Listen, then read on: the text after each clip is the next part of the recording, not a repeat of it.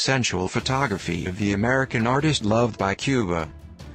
CNN. Next month, photographer Peter Turnley will become the first American to be given a major exhibition at Havana's Museo Nacional de Bellas Artes since the Cuban Revolution, when his exhibition opens in the museum on November 13. The exhibition, Momentos de la Condición Humana, will include 130 photographs from Indiana-born Turnley's 4 decades of work in over 90 countries.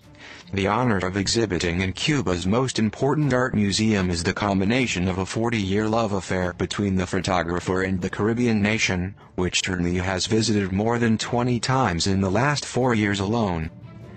"This is certainly one of my life's most important honors, for which I feel very proud and grateful," says 60-year-old Turnley, who first traveled to the country in 1989, accompanying Soviet Premier Mikhail Gorbatchev during a meeting with Cuban leader Fidel Castro.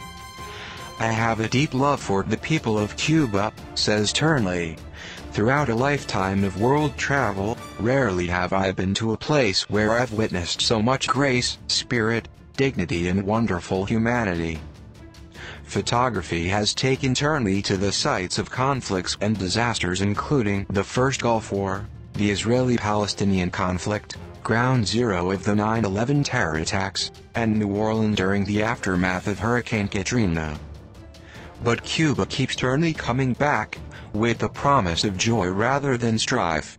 To commemorate his enduring affection, Peter Turnley has published a new book, Cuba, A Grace of Spirit, which gives an intimate view of everyday Cuban life.